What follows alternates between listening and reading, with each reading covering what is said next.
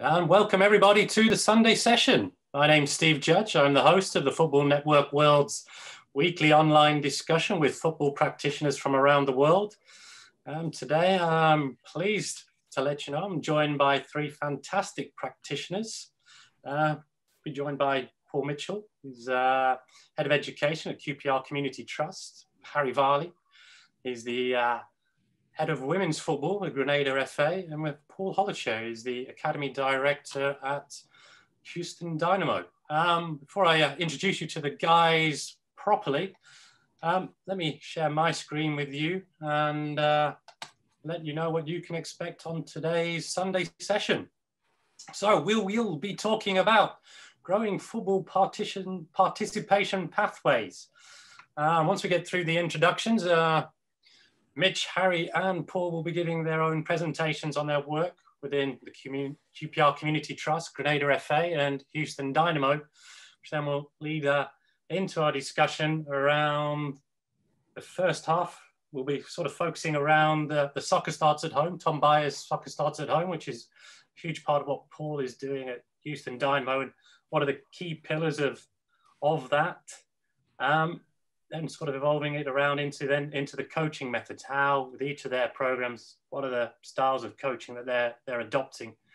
And the second half, we're looking more then at the why, how that is, what is the culture that they're promoting, what their programs are doing, how that is evolving their football cultures within their clubs and organizations.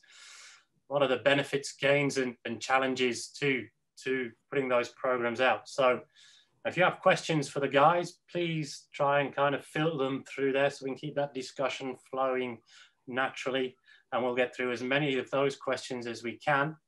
And so we can do that, let me start introducing you to the guys. So first up, I'll start with Paul Mitchell. Paul, how are you today? Not too far from me in London. No, morning, Steve. Good to be here. Thanks for inviting me on. Like you say, here in London. Just a quick introduction about myself. Lucky enough to work with 4 pro clubs. Lucky enough to work in an academy at Bournemouth alongside Eddie Howe when he was down there, and in 3 community trusts and foundations as well: Wycombe, Crystal Palace, and now my home club, Queen's Park Rangers, which I'm living the dream, so I'm incredibly lucky. So thanks for the invite, Steve.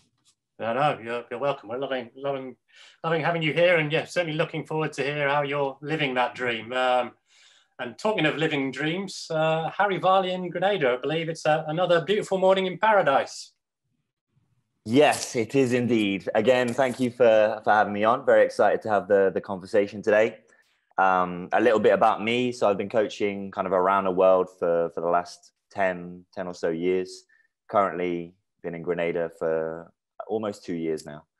So yeah, excited to talk about football as always. Yeah, brilliant. Where have your travels taken you, Harry? So previous to here, I was in the Cayman Islands. I was also in Uganda for almost 3 years. I had a stint in Mexico, New Zealand, Singapore, Cambodia. So yeah, almost 5 continents. Still working on the last 2, but it's been a good adventure so far. Okay, I can imagine you're in no rush to go to Antarctica though. So. Not just yet. Yeah, I'll take the Caribbean sunrise that I got right now. All right, fantastic. Finally, Paul Hollicher, Academy Director at Houston Dynamo. Paul, how are you this morning? I believe it's very early for you, or earlier, certainly earlier than it is for us. Yeah, it's thanks, Steve. Yeah, it's earlier. We're at 6 o'clock in the morning here in Houston. But yes, name is Paul Hollicher. I'm the Academy Director for the Houston Dynamo of Major League Soccer. I've been here in Houston for just over 2.5 years now, and yeah, grew up in America, played in the college system here in America, and then played professionally here and a little bit in Europe, and then I came back and played in Major League Soccer before started my coaching journey. So I coached in college for 15 years, and then was with the San Jose Earthquakes, which is another Major League Soccer team, before coming here just under 3 years ago to oversee the academy in Houston. Okay, fantastic. Yeah, I'm looking forward to hearing a lot more about the work that you're doing at Houston. But for now, Paul, I'll just get you to take a back seat, and we'll begin our presentations today with Mitch at QPR. So hear a little bit more about your work, Mitch, in the Community Trust at the Hoops. Thanks, Steve. All good there with the presentation? Yes, fantastic. It's all yours. Excellent. So real key pillar for us, particularly in schools and our education programs, is going to be relationships. And I think that first slide kind of sums that up straight away. What we really stick to is our whys, basically. So the belief that people, and young people especially, deserve these 4 things is absolutely paramount to our delivery within our education programs. But we try and help young people go deeper into that flow to kind of have a loss of their separate self without kind of getting too deep. These 4 things kind of contribute to that. And we always say, if you stick to those 4 and reflect on whether you've kind of met those 4 in a session, then you've done all right. Real key, our technical detail comes from that, needing a little help to be their best, and how we do individual coaching around that, something that we can discuss later on as well. Physical activity is really important to us, particularly in Britain. We know that there's an issue around obesity, so it's really important that is there as one of our whys. And obviously, a little bit biased from my point of view, but becoming part of the QPR family for life at any level, player, coach, supporter, that's really key for us as well. What and how is important to us. It's always underpinned by that why. So it's just a few bits and pieces in there, supporting the people's development. Always fun-based, always physical as well. And how we do that is by supporting our staff in being that understanding individual and having those empathy skills. We work with so many different children across kind of West and North West London, but everything's different from a day-to-day basis. We talk about our staff and I talk about the staff because they are the most important things for us as well. And we expect them to be available where it says there, and that's part of that kind of emotional attachment to young people. Again, relationships are the most important thing for us, and we believe that's what helps young people get better. So we expect our staff to be that sort of relationship builder, and also be proud of what they do, but act quickly when needed, being innovative, and we'll get onto some of that technical detail next, and how we help individuals and groups. And a lot of our work is game realistic, so we try and make everything be, as realistic, repetitive, and relevant to young people as we can. That includes our 1v1s, 2v2s, 3v3s. But it doesn't dismiss individual coaching as well. So we use something called a goldfish bowl. So if we're working in a game situation, we'll have a little goldfish bowl on the side where we can take players out and they can work on a particular skill that we're working on in that game situation. And it's not so much pressurized. We take them out and then we put them back in and we get them to try and have a go. Ball familiarization, as we'll talk about later, is huge for us. So everyone will have a ball. This is really important for us. We work alongside the national curriculum in schools. So the difference between PE and sport and how teachers perceive the difference between physical education and sport is really, really important. Our 4 whys, like I said there, is really important. And that underpins everything we do, making sure we're developing a person before a player. In our under 18 college programs, we talk to the boys and girls and we say, well, one thing will make you as polite, and that's a sort of getting people ready for the world as well as becoming a potential footballer. A lot of our work in education is based around the key stages here. So you've got your 4 to 7 key stage 1, and then up to kind of key stage 4 at 15 and 16, and then key stage 5 and further education. We've started to bring in a lot of work around challenges within matches and gamification, which is a lot of work that Amy Price has done with the FA, where we relate the games that we play to video games and leveling up, and getting to the big boss at the end, and how can you defeat that big boss with a challenge. And then obviously working so deep within a community and working for a club that genuinely cares about the people that live around the stadium, we face huge social issues as well. Children can live in the same borough and be very different, even within the same school, facing very, very different challenges. We always try and make it play like a child, no matter what age, even in our adult sessions. And we try and develop that inner sense of freedom as well for young people. And there's our 4 whys again. The reason it's in there again is because it underpins everything we do, and it's the most important thing for us. The coaches, like I said, if they can reflect and they've met those at the end of a session, then we always say then, we'll be pleased with what you've done. Fantastic. Thanks for sharing that, Paul. Yeah, it's a nice quick overview of the work you're doing at QPR. I'm looking forward to delving a little bit deeper into that as we progress with this Sunday session. Now I'd like to hand the screen over to Harry Varley and hear about your work around the world and now in Grenada. Everyone seeing? We there? Yep, it's up on screen. It's all yours, Harry. Take it away.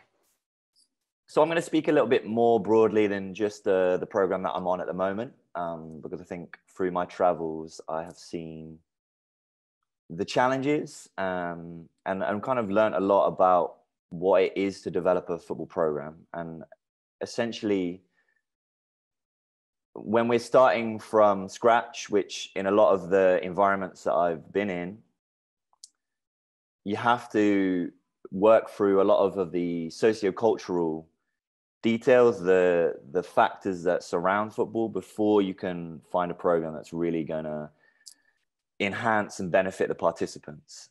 And moving on to my kind of second slide, especially in the elite environment, especially when we're looking at working with the best players and at national team level as I do now, and the program that I had in Uganda, where we were selecting the best kids from Uganda, Kenya, Rwanda, South Sudan. The big thing that started to come out for me was the recruitment processes and how is that done? Is there enough emphasis put on it? I mean, I had a belief when I started coaching, I really held it in my head that if you had the best coaches and you were doing the best training sessions, that was the missing ingredient. That was a factor that was going to change the game. And what I saw is sometimes in Uganda, we would drive out into the middle of the bush. We would go 30 kilometers off the main road, and then you would have to go by foot for the final 5K. And you'd find a kid that had never worn a pair of football boots, never played with a proper football. They were using kind of plastic bags that had been rolled together, but their first touch was as good as anything you'd ever see. Their game instinct was there. And so are your processes as a football program identifying those environments, those could be a family environment, could be a part. So what I've noticed a lot is there tends to be areas of the country or even districts, neighborhoods where football is the lifeblood. And that's where you need to be doing your recruitment. You need to find out where they're talking about football every day. There's a football at the feet of young people. And especially here in Grenada, where young people are not really given much access to any coaching. There's no structured leagues below. I mean, we're making some improvements, but essentially U13 down, the kids are not playing any sort of organized football. They might be playing up, so they might be 11 years old and on the under 15 team and getting 5 minutes at the end, but they are not playing week in, week out as they would be maybe in the UK or in America. So you're looking for the environments that are promoting them to have a football at their feet, even if they're just by the side of the field, they're playing with their older siblings, they're in and around football. And so some of the key factors as you come into a new environment, and this is a process that I now engage in exclusively to make sure that I'm not wasting time, that I'm open to learning and making sure that what I have in mind is going to be successful, is firstly, how is football perceived in a wider community? And there is a connection with football as a young person that's kind of very pure, very open, and our love of the game makes it the global game. But in different environments, football can have had a history of success, could have had a history of things that are slightly more complicated than that. And essentially, you have to identify whether football is seen as a thing that young people should be engaging in, that it's something for them to aspire to be. Do they have role models? Are there people that have used football to change their lives? Or, again, I'll use Grenada as an example, really, and especially with women's football, which is the role that I'm in, it's seen as a distraction. It's seen as something that cannot be aligned with doing well in school. Medical care is not free here. So if the girls are getting injured, that's an extra expense for the family. It's not something that a lot of their parents, it's not something that a lot of the wider community are going to promote to them. It's something that some of the girls that are coming to our national team program will use money that they might be using to go to school or for their food for the day. They'll use that for their bus money to come to a training session. And so we have to be aware of what is the wider environment that they're engaging with football. And so how do we make the football program more beneficial to them? Who do we need to appeal to? On this same topic is what is the approach to young people and education in the country that you're in? So Uganda, Cambodia, Grenada, they're rote learning systems. So you come to the classroom, the teacher tells you what to write, what to know, and that's it. There's no guided discovery, there's no Q&A. And you, as a young person, begin to get blacklisted if you're questioning, if you're asking, if you hold the teachers or older people in any way responsible or accountable. That's not promoted. And so if you're talking about working with the foundation phase, and I guess that's going to be the wider talk that we have today, that isn't something that in a lot of countries they think is beneficial. They don't, it's really uncommon. It's a big thing. I mean, especially when I was in Uganda, one of the biggest problems is age cheating. There are guys who are 25 saying they're 17, and it comes from a wider mentality, a more embedded in mentality that young people need to wait. It's not their turn yet. You have to bide your time. And so, again, if you're coming in with the idea that you're going to get stuck into the foundation phase, you're going to apply these principles, but the people that you're working with don't have any interest in it, you'll start to hit roadblocks. And it's something that I've seen over and over again. What are the underpinning cultural tropes of the players you're working with? And I think, so I'll take my time in Mexico. I was working in Mexico delivering the Curva program. And I love the Curva program. I think it has so many benefits. But that's a culture of street football. That's a culture of kind of very extrovert play. And so ball mastery, basic kind of ball familiarization, they already have it. I mean, they're playing so young there. They love that style of football. It's not that applicable. You have to then move on to your game models, your game understanding. Like, how do you use that natural approach, that natural engagement in football that they have? How do you then make that a more team-based, a more tactical environment or setup?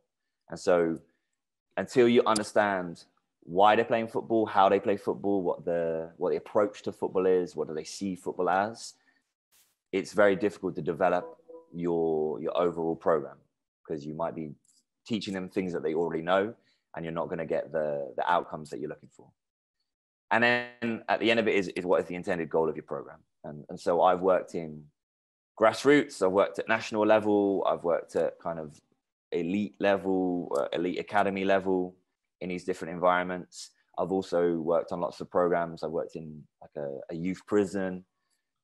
what is it that you're trying to get out of football?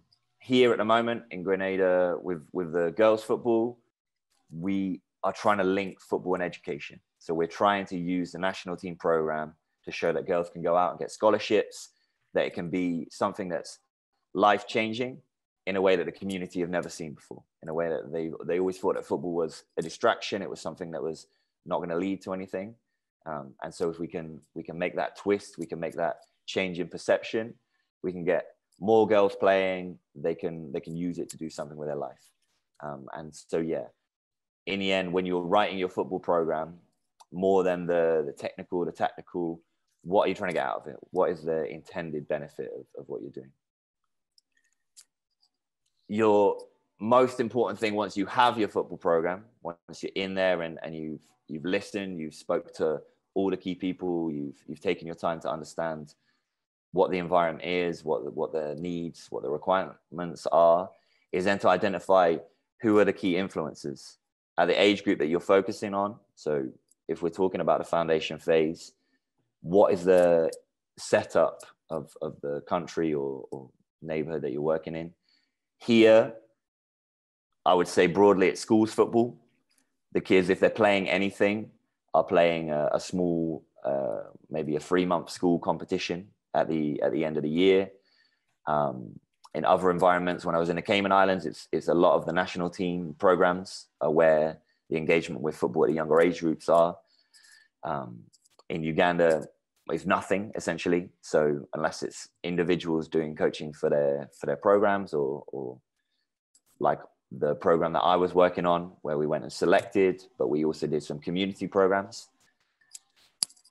You then need to work out, so who are those people that are working with those players and how do you embed the ideas that you are trying to get across with your football program? How do you embed it in them? How do you empower those coaches, those influencers? I mean, we're going to talk about the football at home. Is it parents?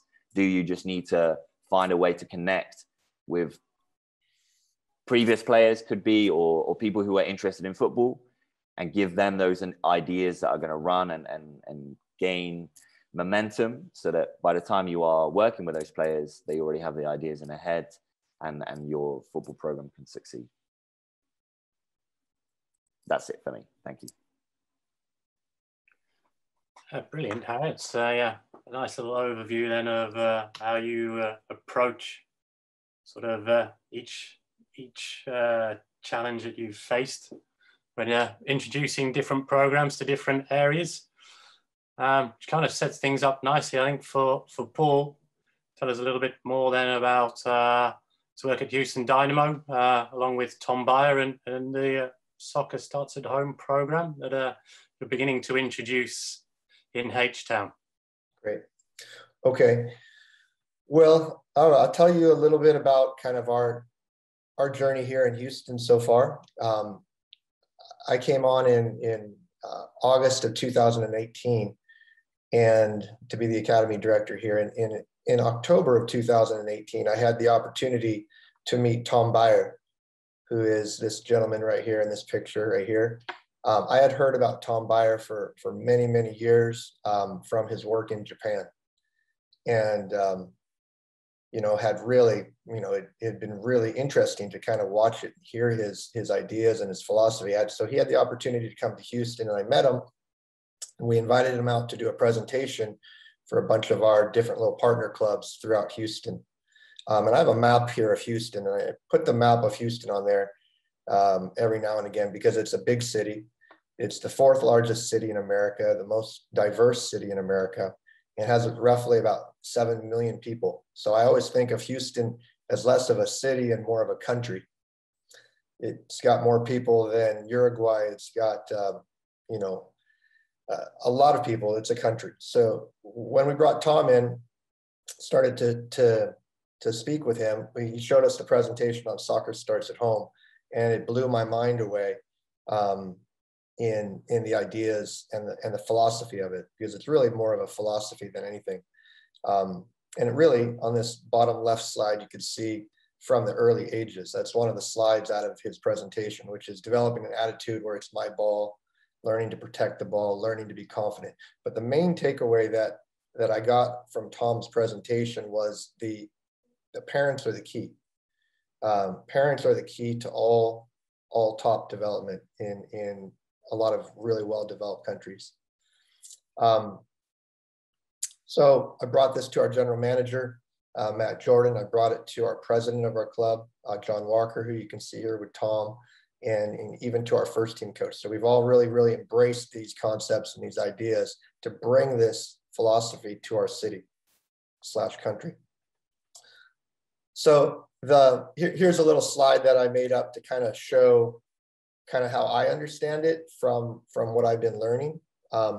You see the ages down here, ages 1, 2, 3, 4, 5, 6, 7, all the way up. And we kind of call this grassroots ages, 5 to 8, 5 to 9. And then we have what we call our foundation phase, which is around 9 through 12. Really, really, obviously, really, really important ages for development. It's these ages here, ages 1, 2, 3, 4, 5, 6, right up there, before they cross the line into organized play, that we feel are critical. And what, Tom really, one of the many little light bulbs that went on when I was watching the presentation, if you see every top player and you look back and you connect the dots going backwards, they most likely had a mom or a dad or a brother or a sister that introduced them to the soccer ball at the very, very early ages, 2, 3, 4, 5. And so the other part of it too is that even in these ages, the ability to start to develop skills and master the ball rather than just kicking it away was also a critical element. So instead of kicking the ball, it's mastering the ball with both feet.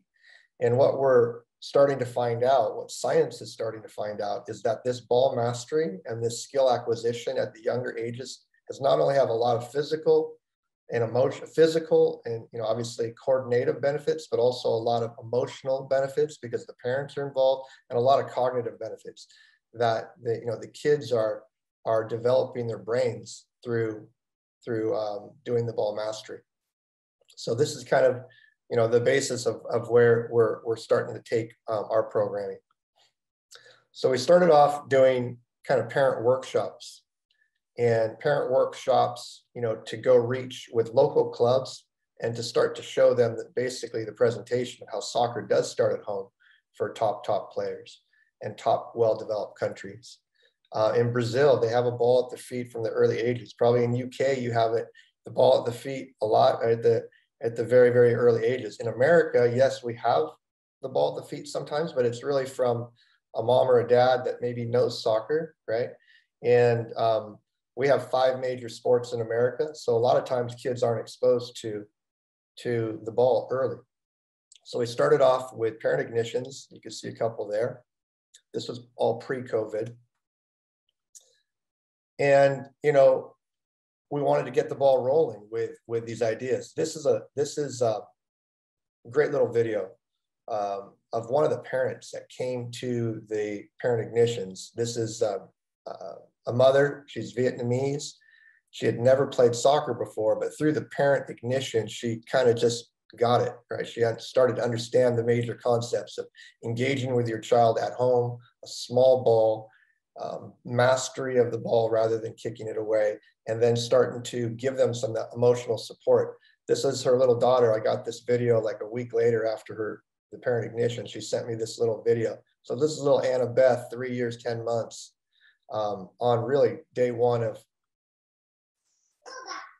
this is kind of what it looks like when you're just starting out. Anna does. Good, Anna.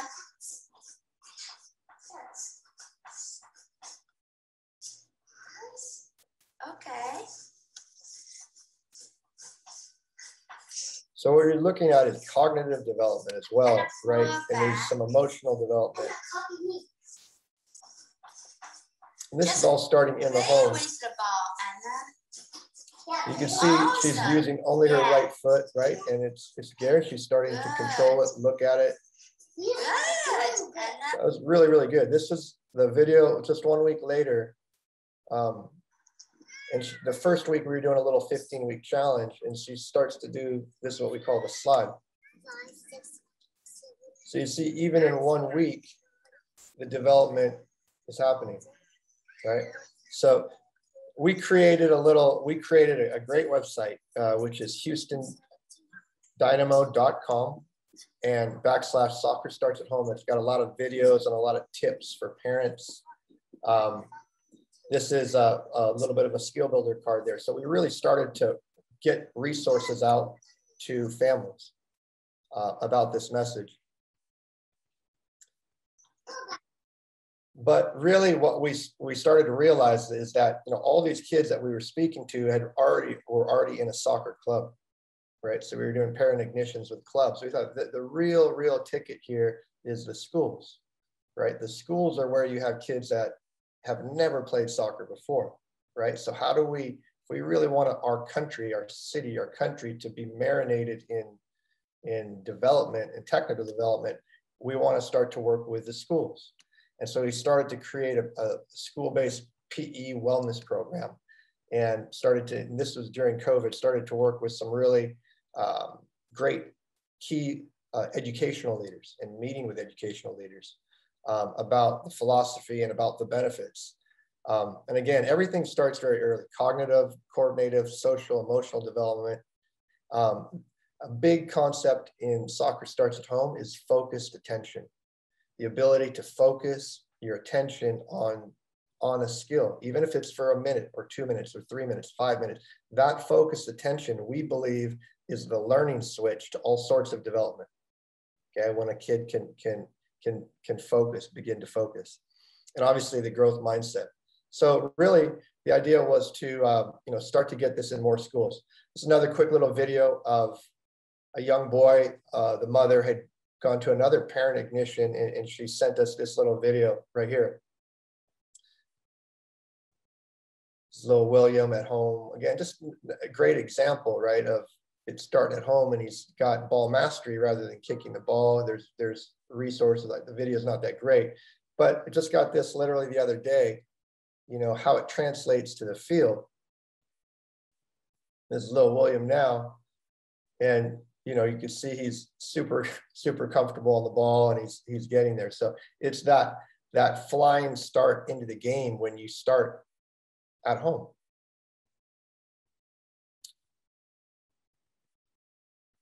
So we've really are working closely with an unbelievable school partner, KIPP Texas. They're the #1 charter school in in Houston. And we've started to create a pilot program where we're going out and starting to work with their PE teachers and develop this program. So I'll just kind of end with this right here. It's a nice little video of what we're started here in Houston with KIPP.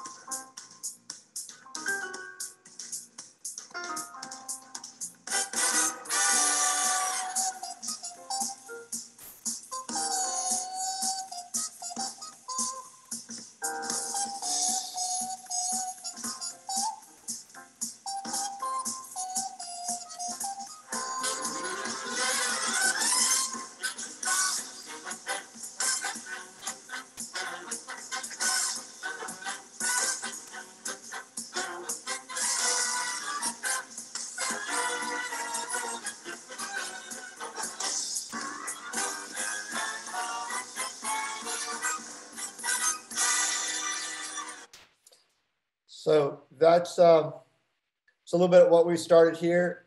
There's obviously a lot into it, but it's been a lot of fun, and we hope to introduce the game to a lot more kids through the program, and obviously start to marinate them and engage with the parents and connect the PE class with the regular classroom, and then also back to the parents, which is really ultimately what we feel is the key.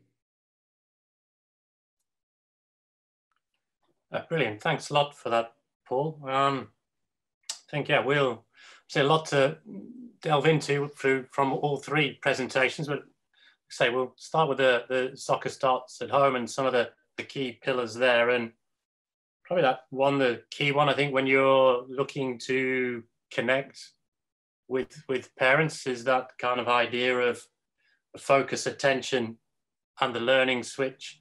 And it's also with the cognitive development, which I think you mentioned, there's a little bit of scientific research behind that. I don't know whether you could tell us a little bit more about that. Yes, for sure. And I'm just learning about it, now. And, I think it all starts with, the child having the ability to kind of bring their focus to the acquisition of that skill.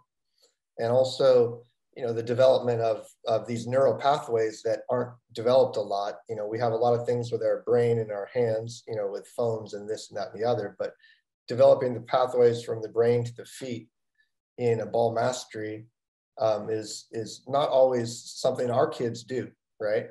To teach a parent the difference between, soccer being, a kicking sport and a sport about controlling the ball, moving the ball, manipulating the ball, controlling it with both feet.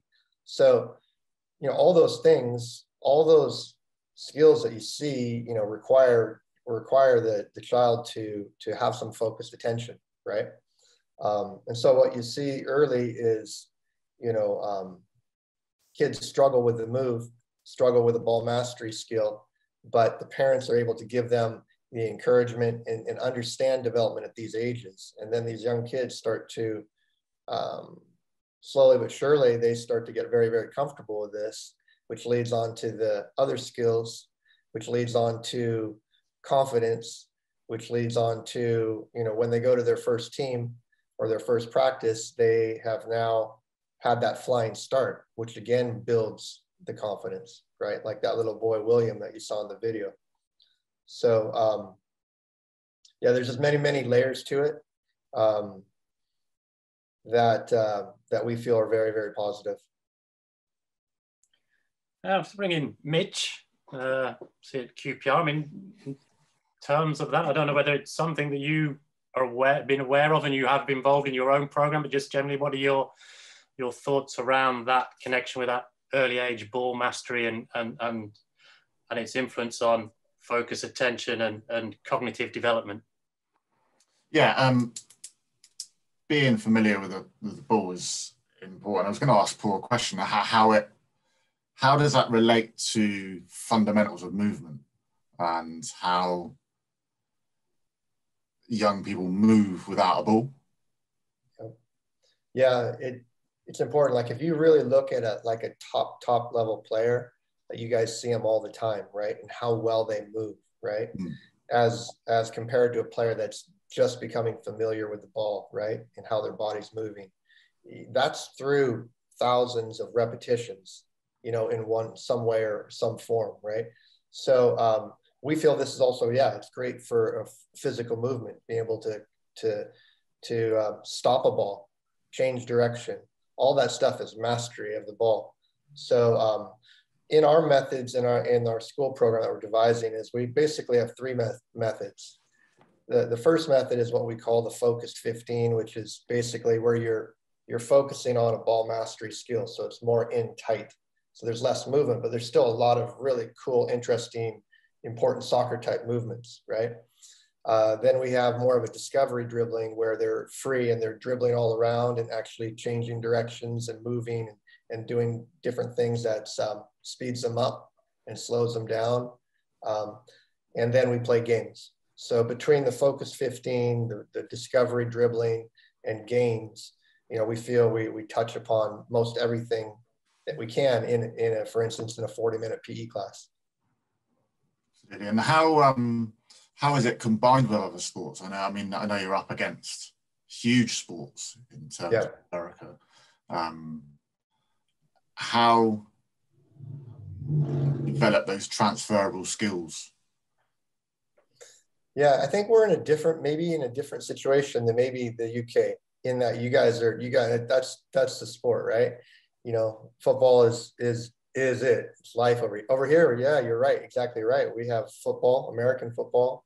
We got basketball. We got baseball. We got almost everything, right? So we have 5 major sports. So all these kids, are the great majority of the kids that we're reaching have never played soccer before, right? When you first go to a PE class here and you raise your hand, how many of you have been on a team? There's not too many, right? So it's really, for us, it's a growing the game. It's a growing the game initiative as well, right? To introduce that ball to the child as early as possible and help them fall in love with the ball, right? Because it's kind of what Harry was saying before, that about these kids that really want it. But when a kid falls in love with the ball early, that sets off the switch that they can go and play and learn and go for years and years and years. So, you know, Neymar's dad was one of the inspirations to Tom. You know, when he had read quotes that Neymar, when he was young, he said he did not fall in love with the game of soccer. He fell in love with the ball, right? He fell in love with the ball and moving the ball and controlling the ball, right? We have players here, like Christian Pulisic, right? Who's on Chelsea, American player, right? But if you connect the dots back on Christian Pulisic, his father was a soccer player, right? He had the ball at home. He was doing stuff at home. So you're connecting these dots backwards on all these top players. The other thing that we feel is really, really important is that it's not just about the elite player, and it's about every child, right? Because you want to get every child to fall in love with the ball and gain the benefits from it, whether it's a physical benefit or a cognitive benefit. And by increasing that, improving the development at the base, it's going to be driving everything a little bit forward and higher. So we focus on every child, and we focus on ball mastery rather than kicking it, and connecting with the parents.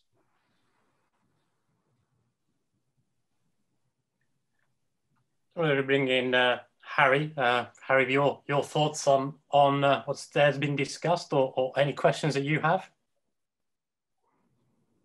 I mean, I think from my experience that football often can be for children at the age that we're talking about, if you give them that toolbox of mastery and skill, often can be the one thing that they're competent at. They might be struggling at school, they might not be having the best time at home, but they come to an environment where they know what to do, they get positive affirmation for it.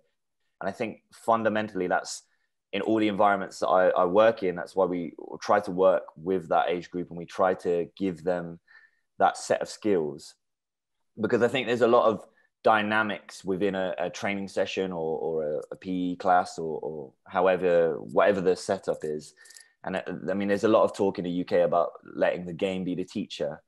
And I think there's an element of that that's really interesting. And it's definitely around conditioning your sessions and trying to embed the learning or hide the objectives of the session. But children have different personalities, and often the smarter ones or the more sensitive ones will make a judgment about themselves. And so if they're not competent with the ball, they will give the ball to somebody else, or the best kid in the class, they will give the ball to them, and they want to be on the winning team. And again, this is a big conversation in the UK about when do we teach winning. But I've never met a kid that doesn't want to win. They all want to win immediately, and they're smart enough to work out how to win.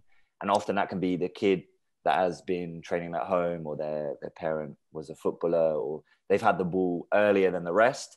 They'll just keep giving the ball to that player because they know that in the end they'll find success. And I think it's fundamentally important that we give all of them that basic level, that foundation with the football, so that those dynamics don't kind of create this imbalance. Because it's exponential. It gets more and more. So the player that's touching the ball more, that's scoring more goals, gets more affirmation, they get more opportunity to play, and the rest begin to lag. And so then we have these ideas around when they're being recruited into a under 9 or a under 10 team, that this kid is a good player. but we've already given up on young people. And that was one of the things that I really struggled with when I was working in a UK academy system, is these kind of value judgments when they don't do enough research into what's the backstory, how many touches of the football as a child had, and then how can you be deciding where they're at without that information. Yeah, I think that's a weakness, Harry, definitely, of the UK system. We look at Spain, where they're keeping players all the way till 21, 22. You know, you only have to look at kind of maturation ages and see that some 16-year-olds, when they're released, you know, not even, you don't fully grow to your 30 or something like that. So it's definitely, and I'm just going back on the game as the teacher. I'm a huge advocate of games-based coaching, but the game's not the teacher for me. You're the teacher, you're the coach, but the game is a way of getting your messages across. And getting your technical points across. And what we do a lot of, particularly in school sessions, is that sort of regression. So we may all start with a 2v2, 3v3, 4v4 game. And then we'll go, okay, they know what we're working on, be it dribbling, whatever. And then we'll break it down and go, okay, go and get your own ball now. Think about what you saw in that position when you're up against two players defending, or you've got two supporting and you need to break down three defenders. Now think about what you can do individually with the ball. How can you manipulate the ball to help your teammates, to create a space for your teammates? And then we'll throw them back into that 3v3 and go, right, now use that and show us. And that's where our kind of basis of games-based stuff. But Harry, you're absolutely right. You've got to have the tools to be able to be in a game to start with. We're really lucky to have, you know, Chris Ramsey as our director at the academy, absolutely nailed on with technical detail, you know, learning those 15s, I think you called it, Paul. We have an equivalent here, you know, getting those technical skills in, and then being able to use it in a game at the right time, and then developing that decision making. Absolutely. But it's still, for me, and I know I bang on about it, particularly in our school sessions, goes back to those relationships. Can you forge the relationships with young people to be able to develop them as footballers? It amazes me that in the last few years now we're talking about, oh, isn't Jurgen Klopp brilliant with his players? You know, the recent Sadio Mane incident where journalists tried to make something out of nothing, I think, and he quickly said that the relationship we've got is amazing. So, you know, without that, you don't have the ability to develop people, I believe. And that's what we try and do within schools, whether that's be with young people, with teachers, and then like Paul's talked about, with parents as well. You know, if we show them our 4 whys, they'll go, oh, actually, you're trying to help them be the best they can be. But you're also making sure they have fun and making sure they fall in love with, you know, physical activity. And obviously that bonus of being involved with QPR as well. So, and the point of wanting to win, you're absolutely right. Kids do want to win, but it's the difference between where parents, you know, winning is what matters, but that's different to wanting to win. You know, the parents are still thinking about some of the grassroots results on a Monday morning in the WhatsApp chat. Well, the kids on the way home, all they're thinking is, are we getting McDonald's? Or, you know, am I going to play Minecraft with the kid across the road later? You know, that's all they're thinking about. And that's something that I always remind coaches about. You know? And if you can start to think like that as an adult as well, you move on quicker and then you develop people better, in my opinion. Talked a lot about flow as well, and then how trying to get kids to lose themselves. Think about how we played football when we were young, you know, and trophies, wins, and this comes from a guy called Rupert Spira. Trophies, wins, they're all at best a symbol of a moment, but actually the real happiness comes from when you just forget about everything else in life and you're playing football. And that's kind of the key that we kind of get to our coaches in schools, when they can forget, like Harry said, they can forget about everything else that's going on, what's going on with their parents, what's going on with their home situation. Football's that one thing that they might have. And that's really, really key for us. And I think that helps that technical development as well, Paul, from where you're coming from. Yeah, no, for sure. Yeah, it's really interesting because there's different cultures that we're talking about here. Harry's in a different culture. I'm in a different culture. Then we're all in different cultures. And you're talking about the game in a way that I'm also like, we're trying to get to there, right? Where it's that much in the system, how you're talking about. So for us, as far as the Grow the Game initiative, that's why these schools and programs are so good. But yeah, I mean, for me to see, over this 12-week program that we've begun, with the kids, to see them improve in just 12 minutes, a kid that on day one had never seen the ball really, or never knew what to do with the ball, right? To see them, 6, 8, 10 weeks later, to be able to control the ball and dribble it, right? And to know that maybe they only did it, Mitch, they only did it twice a week. We still haven't connected with the home, right? That's amazing how much development can happen at these early ages. So that's really interesting. Now imagine if, you were able to connect with the mom or the dad, right? And give them a tool chest of things, right? And to show them that this is not a soccer program. It literally is not a ball mastery or a skill program. This is a parent and child engagement program. And the benefits that you have to spend with your child in these minutes every day, in some way encouraging them and playing with them, that's really powerful. So how do you articulate that, and how do you design programs? I'm speaking for the United States and in Houston, right? How do you create these programs that can connect to those parents, right? Yeah, so it's amazing, and you have you have a lot of PE teachers here in the States, for instance, that really soccer's not their number one thing, right? So if you can teach the teachers, right, and show them and convince them and provides a good program, and they get comfortable with these concepts. There's a lot of PE teacher education, right? And then reaching the school teacher, the actual classroom teacher. But listen, we're having this program and we're doing ball mastering, we're connecting here and here. And this is how it potentially can help that child do better in math, right? Or in reading or in English. Now the parents, they click on to something completely different. It's much more than a soccer program, right? This is a child development program. This is a wellness program. And we feel that, if we're able to make these connections, and hopefully we get more and more families and more kids that are engaging at home at an early age, and doing so in a way that improves, marinates them in the ball. And during the COVID, it was really interesting, right? Because people were coming to us and they were like, hey, the kids are all at home, right? Do you have programs for them? I go, yes, we do. It's called Soccer Starts at Home, right? And here's what you just need: your bedroom, right? You just need a hallway. You need a small ball. Here's some general tips. Here's some videos. Go check out the videos at the site and engage with them. And there you go. So, yeah. You get the teacher, Paul, that takes away sport or football as a punishment for not doing something in maths or English. And that's probably a whole different webinar, Steve. Yeah.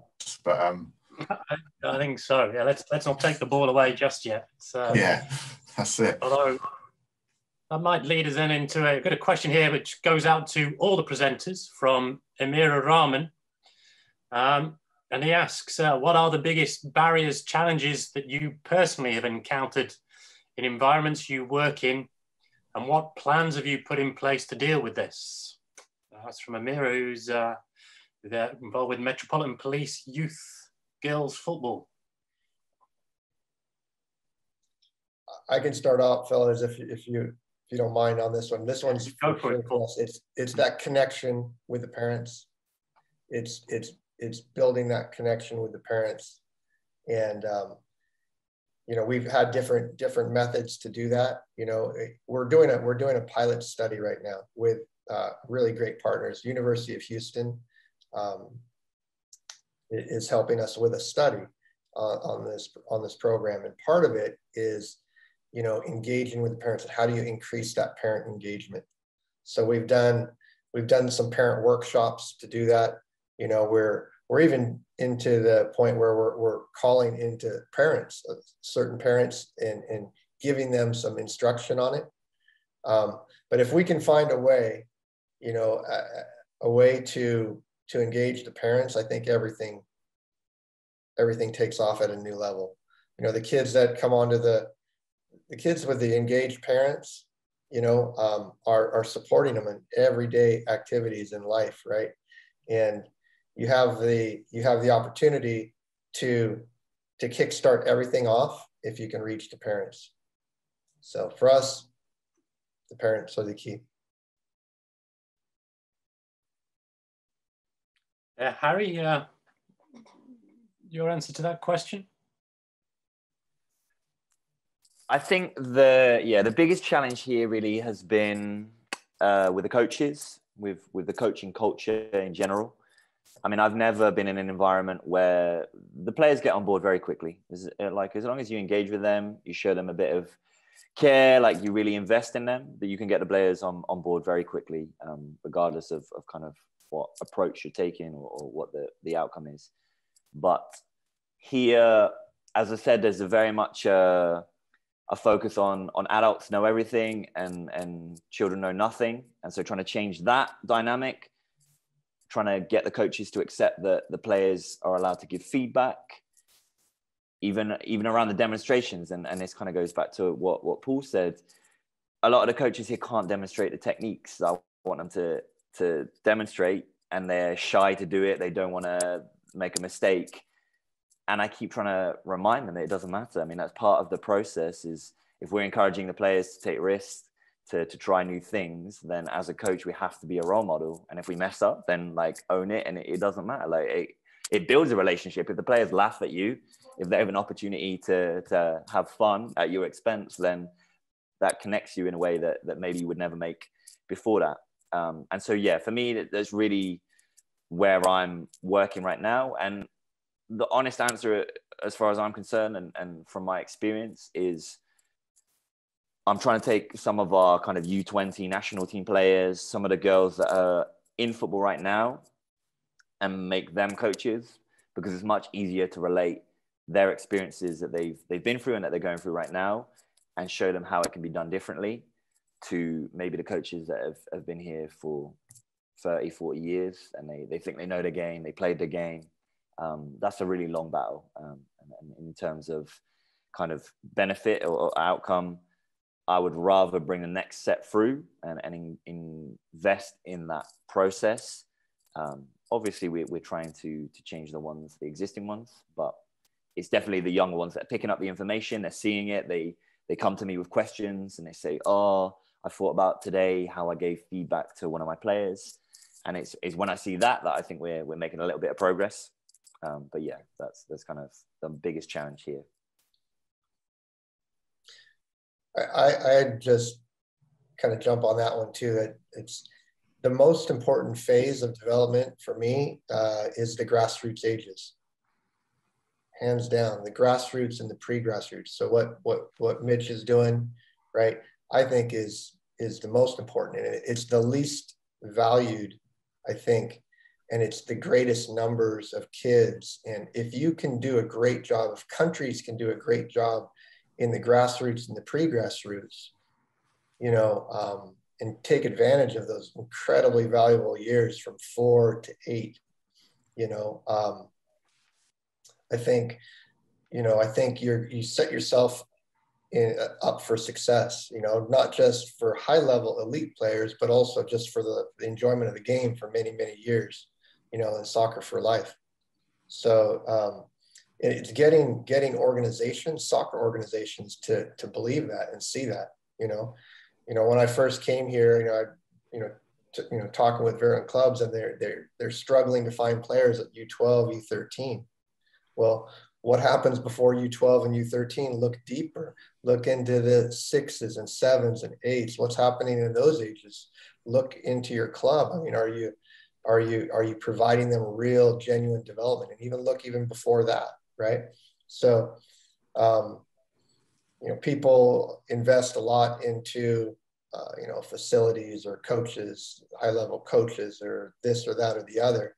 If we invested into the grassroots more, and in proper development at the grassroots, education of the parents again, and the clubs even, then again, you're starting the ball rolling in the right direction early. So.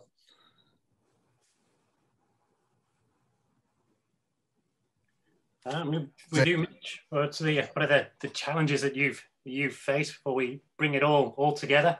Yeah, I absolutely agree with Paul. It's all about education. I mean, I've tutored for the FA on level ones, and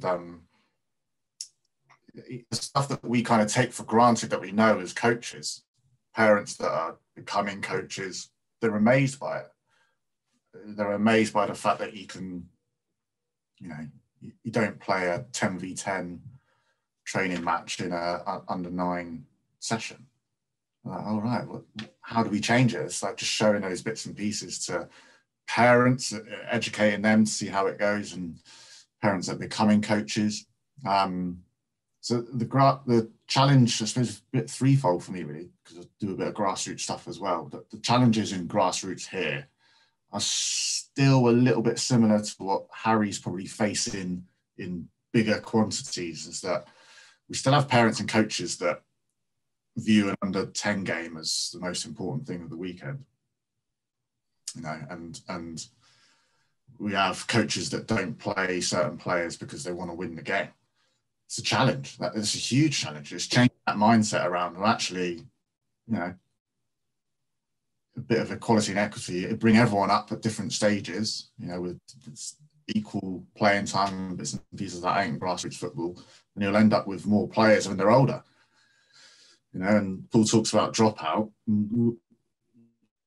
I could go and watch an under 15 game with your boys and girls, and they'll both have 11 players and no subs. And that'll be because when they were 10 and 11, for some reason, their coaches put them off it. Not giving them game time, not making it fun, not making it accessible, not making it relevant to them. So there's the education of parents as coaches and parents as parents as well at grassroots level. In terms of school delivery and education, well, where do I start? It's like we still have this kind of archaic education system where PE will be the first one to go. Got a daughter in year 6. We'll stop doing PE when SATs exams come around the corner. So it's a huge change at kind of policy level, but something there has to stop, to put PE and all the benefits it brings with it, whether that's you're doing football or basketball or rugby within the sessions, has to be put up there at the top. You do get some head teachers that get it, which is brilliant, and they have as much importance on it as other things in their school, but that's the challenge. And then underneath that, because of that, teachers within primary schools are less inclined to want to deliver PE. And they're less skilled and they're less knowledgeable, which is where our coaches go in alongside them, try and upskill the teachers to be able to deliver those fun, engaging, challenging PE lessons. There's some more university degrees coming out around PE primary stuff, so that'll be really, really good. And, for a few years, academies in the country have got a bit of a hard time, but actually I think the coaches within academies get it the most. They get the fact that kids are still kids and they're still coming along to enjoy their football.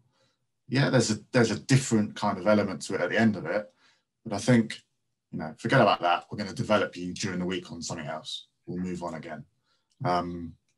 So I think there's still loads of work to do on education and grassroots football here for sure. Some brilliant coaches that get it, but some coaches and parents who are still, it's the most important thing to them on the weekend is winning the match.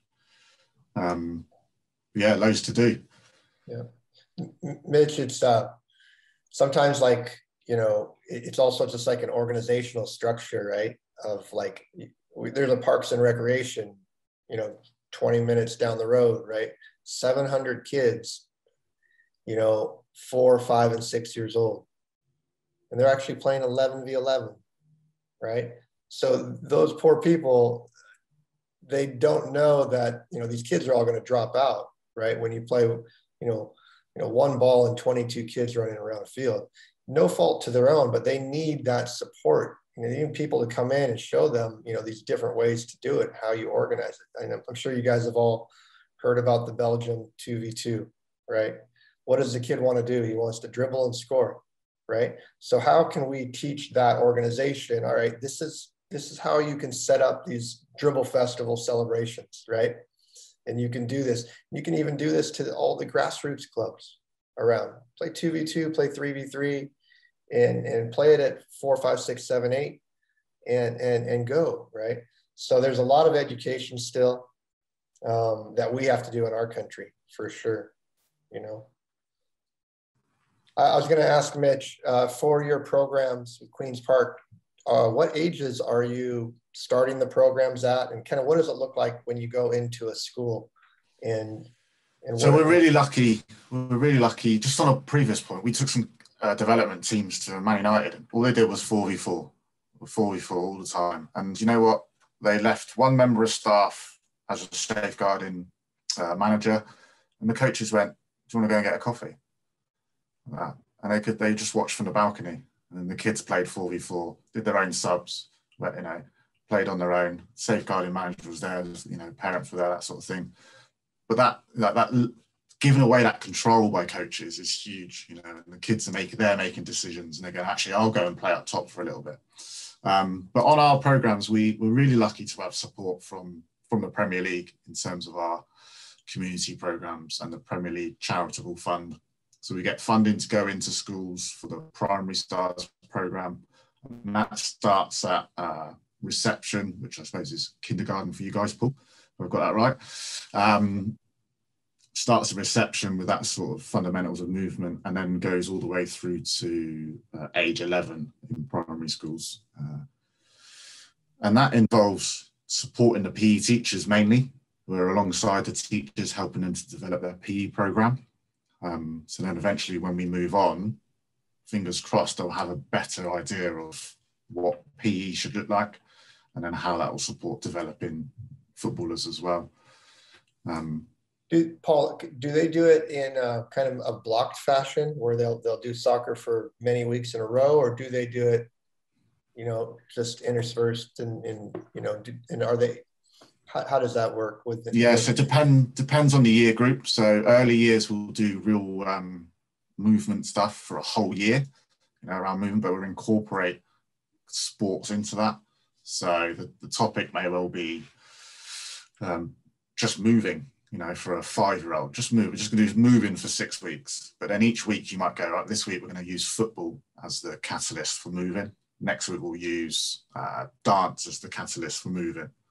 And then through that, and then as they get older, teachers still love to break it up into, well, we're going to do rugby for 6 weeks. We're going to do hockey for 6 weeks. And it's like, okay, well, let's still cling on to that movement stuff and that developing a technical skills across all sports, but okay, we'll do that. And then, changes through those key stages. Normally around 9 or 10, we can start to think about sports a bit more in our program. But right up until then, we're not particularly specialised within schools. Got it. Harry, in your experiences where sort of been in cultures where that sort of making that connection with parents and getting the parents on board at a younger age is not possible. I mean, what have been the solutions around that? I mean, I think it's our role as a coach, and I think it's something that's not acknowledged enough, that we sometimes think that it's just the kids and that's your job. You're there to coach the players. But I've seen, like, from very, very early, that if you aren't putting that extra half an hour, that extra hour in after the session, you aren't doing the job properly. You're not understanding what the potential impact that you can have, because you can have it two ways. So right now in my program, I would say maybe 10% of the parents have any interest in what the girls are doing. Like, you might see 1 or 2 parents come with the girls. The rest of them, sometimes the girls are not even in the country and the parents are barely aware where they are. But you can also have parents who are on the other end who have a really active interest, but maybe they don't have the skill set to be able to focus that interest in a positive way. And so you might put on the most engaging, the most enjoyable, positive training session, and then that car ride home becomes a nightmare for the child because it's a review, it's something that's not positive to them. So it's about making sure that we give the time to them, show them, talk to them, hear what they have to say, make suggestions, but you have to build a relationship with them as well. Like that's the thing that takes time. And hopefully in the process, they'll understand if they want the best for the child, and they always do, obviously, there's a way to do that. There's a way that you're going to have more positive results. And then on the other side, as I said, is about me going out. I mean, a lot of my role here is going and visiting parents, going sitting down with them. They have work commitments. They don't really understand why their daughter should be playing football. And it's about me showing why and getting them to trust me. And I definitely feel a lot of pressure here having those conversations because I now have to deliver. I've gone and I've said to them, this is what football could potentially do. When I must make that happen now. I have to be part of a process that shows them that their trust was valid, that it was a good thing for them to engage in. That's something similar for you as well, Paul. I mean, in Houston, like you say, in the Republic of Houston, as we'll call it, we're sort of calling it the size of a country. Very multicultural city. So there'll be large parts of it where there are 5th, 6th generation families where, they've been passed on, that everyone's played football from great granddad to great grandma and down. And likewise, and where I would like to focus is, particularly probably your focus is those families where there is no history of soccer in that family at all. I think you may have given one example in your videos, but how is it you're making that connection with those families? Yeah. I mean, education involves like helping the student or the child kind of develop a strong background of knowledge or comfort, right, with the ball. So again, you saw that video of the Vietnamese mother who was giving that child that background, right, and making that readily accessible. And it takes an unbelievable amount of time to become comfortable with a soccer ball at your feet. And that's what Tom Byer did in Japan. I mean, they were on TV for 15 straight years with a little soccer corner, boom, that went up with a skill of the day. And so why you see the Japanese, the women have won the World Cup at the 17s, 20s, full national team, and how technical they are. They marinated that nation in technical development, right? So the most effective teachers really kind of ensure that these students are acquiring and rehearsing these skills, right? Where else is the best place in the world to do this? Where are you all the time? You're at home, right? You're at home. So again, it's for that connection to really, really happen. You practice 2-3 times a week. That's great. It's providing the parents with the support. It's providing the teachers with the education so they can model and guide this. And so you're not going to reach everybody for sure. There's no way, right? But if you can reach just a percentage, a small percentage of the many, many thousands of kids, for instance, in Houston, that this message is getting out, if just a small percentage of them took to it, right? So you're in a room with 100 parents or 20 parents, and 4 of them catch on to this, right? That's 4 more than you had before, right? And again, earlier the better, right? It's better at 4 than it is at 8 or 10 or 11 or 12. And what you do is you try to create this culture of development one home at a time. And a lot of times the culture keepers then inspire other groups, right? All of a sudden, the other kids are doing it and these kids are doing it. All of a sudden you have the connection between, the school, and now it's in home, and now, kids want to join a club. A lot of these kids here that we're working with in KIPP, have no thought of ever being in a club. It's not England, right? It's not what a lot of these kids don't have the resource to get the type of, little skill development that we're doing with them. So man, we're just stoked. We're stoked that more and more kids can be introduced to the ball in this way. But it's definitely, I'm not even gonna say it's a struggle, because I know it's all part of it. It's a joyful journey to try to reach these parents. And we know it's a long-term process as well. It's, perspective on that, right? This is going to take many, many years to start to develop this culture here in Houston, but we've started. So just quickly with the Dynamo, you're also working across the dash. You're also working with boys and girls with this program. Yes, I'm the academy director for the boys, but our club, has a professional men's team, Dynamo, and a professional women's team, the Dash. So yeah, no, we're excited because you see in the videos there all the little girls that are getting introduced to soccer.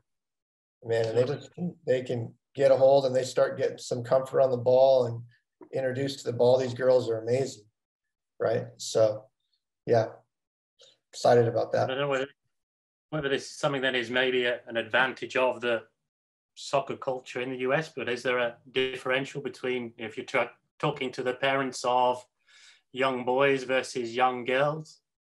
Is it more of an uptake? That's a great question. We're collecting data on a lot of different things. We're trying to figure out who came on to the parent workshops. So we had 197 kids in our first pilot study, a group that got the full Soccer Starts at Home program. And we had, through quite a bit of hard work, but we had some good parent engagement, but also, not even close to the engagement that you can get. And so we'll find out more numbers on that. But yeah, I don't know if it's boys or girls or more, but what we do know is when the parents are engaged, the learning takes off. I mean, on that, Mitch, something you find, is there again, differential between boys and girls, even at the community level, in terms of the buy-in you get from teachers, parents? I think there's a difference slightly in mindset around it. Like Paul says, the boys tend to have this, and I have to say I was one of them, I'm going to be a footballer kind of thing. But the girls are much more, I'm doing this because I really enjoy it. And I think for some reason, we tend to maybe lose that sense of freeness of playing, whether that's outside influences or whether it's because becoming a pro is potentially more attainable for a boy. I don't know, but I think because our program involves so much around movement and different sports, particularly in schools, it's across both boys and girls. So we've got a really strong girls and women set up. Just starting our first college scheme for girls this year, which is really cool. But even in that, the boys come to the college scheme and still got dreams of becoming a pro or a semi-pro. The girls come in and the first thing they ask is, what are we doing education-wise? What am I learning in the classroom? And the football is that kind of added bonus for them. But I think with all of it, it's a case of, like Paul says, just the earlier you can educate the parents to understand the benefits of playing the sport generally, but obviously football as well, is key.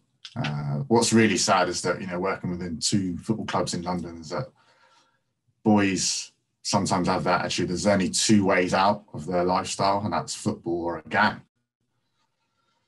So imagine that. Imagine being a coach for one of those guys and in an academy, and they're finding it hard. It's a pressurized environment that they get at home, and then come to an environment which some people perceive as pressurized as well. So that's why, from our point of view, it's all about that relationship, fun, enjoying yourself, forgetting everything else that might be going on at home.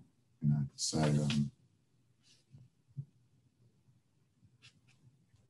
likewise, Harry, obviously your role at this moment in time is sort of very focused on women's girls football in Grenada, but in your experiences overall, is that again something you've found again to be typical that you probably get more buy-in from families of boys than girls? Or is it just a case of changing your approach? I mean, yeah, I think definitely it comes down to like tangible outcomes, and it comes down to there's a history of a pathway for boys. I've been in lots of environments where there's been successful female players, or there's an environment that encourages them to play. Singapore, especially, we had a massive girls program out there. And so we had girls 4, 5 coming along, and lots and lots of numbers, especially at the younger age groups. So I think it's easily changeable. Like it's not something that takes very long to fix, but traditionally it is that the boys are promoted to play, and it's because there's seen to be some sort of outcome to it. But I would also agree what Mitch said, that I would say the girls here have a much purer relationship with football than the boys do. There is a level of perceived pressure from the boys very early on. They have to play for the national team. They have to do this, they have to do that. And so it becomes a status thing. And so there's a lot of social dynamics around the way that they play football. Whereas the girls, there's so many barriers to them playing that they're there because they want to be. They're there because like whatever amount of beatings they get from their parents or the amount of people that criticize them, they don't care. They just want to play. Like they'll come regardless of anyone's opinion or how the result is, whatever, they just come. And I mean, it's one of the things that really like enriches the experience here, is just being able to work with them and encourage them and give them kind of whatever skills I have to support and develop their football, because they're just like, they love it and they want to be in football as much as they can. I think again, kind of coming back to one of those earlier themes you picked up on about attitude. And I guess that is something that comes from within, or is that something as a coach you can help draw out? Well, I mean, part of my role is to increase participation. So I'm not doing very well, if I'm honest, at that. That's like still a big struggle, because there's a kind of, I guess, an organic refining process here, where the girls with that motivation, that intrinsic kind of desire to play football, are the ones that I coach. And so I'm having to really find ways to engage the ones that maybe are a little bit interested, but not particularly interested, and then they struggle to have boots here. There's lots of barriers to entry. And so on that side of things, they're kind of filtered out, essentially. And I'm trying to find ways to stop that. I would say it has kind of two sides to the coin, though, because the girls just come to play. Like they just come and they play. And even at national team level, as I said, what we're trying to use is the national team programs to then move that into education, move that into something that becomes a lifelong pursuit. And a lot of them have never even thought about it like that. They never even imagined that there was a possibility that football could go anywhere. And so we've had a lot of very difficult conversations around that. Like me asking them, what can you do with your football? You have the talent. Like it's now about putting together a set of goals and objectives and us moving in that direction. And I would say we have a few of the members of the older group who are beginning to latch onto it, and it's kind of percolating through the younger groups. But in general, they come because they love the football. They love to be around football. They want to play. And it's now giving them that kind of hope, giving them a bit of a dream as well. I mean, we don't want to change that. I would never want to remove that, but I would also like them to aspire a little bit and see that they make all this sacrifice. They have such dedication. Why not get something from it? Why not like let it allow you to travel, go and get an education, do whatever you want, essentially. And Paul, as Academy Director at Houston Dynamo, I mean, ultimately, what is the why behind all of this? Introducing this whole program. I mean, is it ultimately just to produce the 2-3 players who will go on to be Dynamo players, or is there more to it than simply that? Yeah, there's a lot more to it than that. 100%. It's about the wellness of the child and the family, and improving that connection. Again, it goes well beyond soccer, you know. So we're trying to create a PE program and a wellness program that is cognitive development, social development, improving parent-child engagement, you know, and also giving validity to the PE teacher, right, as a real teacher, versus just someone going out there and spending some time with the kids, right? Because we have a kind of a great quote here, came from Juliet Stepech, who was our director of education. When we showed her the presentation, she said, Paul, she was just lit up. She was like, Paul, the ball is like a book. I'm like, yes, exactly. The ball is like a book, right? You know, they talk about reading with your child 20 minutes a day. But when a child is, you know, doing the ball mastery, do we not think it's that cognitive development the same way as reading a book? It is, most definitely. And so